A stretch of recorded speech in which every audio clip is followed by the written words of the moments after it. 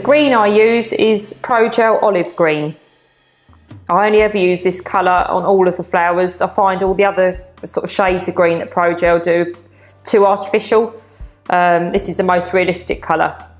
Unless you're doing obviously Christmas trees, then you can use their holly green, which is fantastic for that. But for flowers, I always use olive green.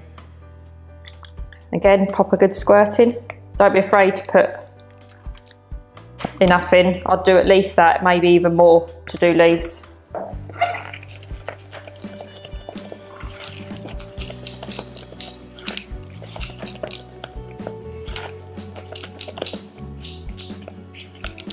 And there is your olive green. Again, if you want it slightly darker, add some more.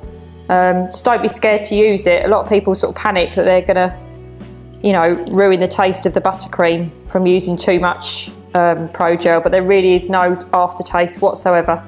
So don't be scared and just go for it. That's the sort of colour I try and achieve each time. It's more natural looking. That's Pro Gel Green.